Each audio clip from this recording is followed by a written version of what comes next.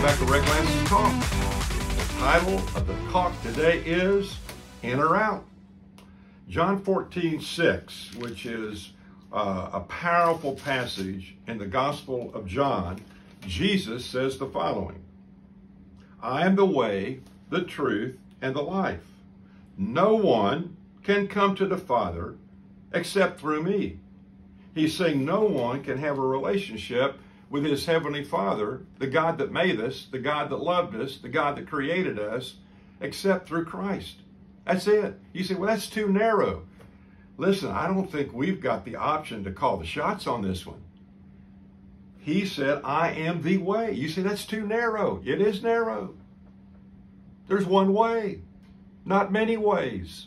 So, millions of men and women in America do not have a relationship with Jesus Christ. Some of them are your friends, your co-workers, your children, your grandchildren, your neighbors, people in your clubs. Do you care? Do you care that if they don't have a relationship with Him, it ain't going to be good in the end? So in Romans 3:23, the scripture says, for all have sinned and come short of the glory of God. In other words, we've got a sin problem. Everybody on the planet is a sinner. We sin because we're sinners.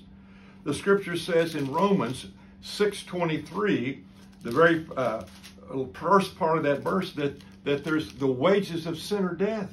There's a penalty because of sin that I owe a holy God. I've offended Him. The scripture says back in Romans chapter number 5, and oh, this is one of my favorites. When we were utterly helpless, Christ came at just the right time and died for us sinners. At just the right time. He didn't come to die for good people. Ain't no good people. He came to die for sinners. So if you flip back to the Gospel of John, chapter number 1, verse number 12, the scripture says, but all who received Him, to them He gave the right to become a child of God. Have you received Christ? The scripture says in John 3:36, all who, oh, this is a strong one. It says, and all who believe in God's Son have eternal life.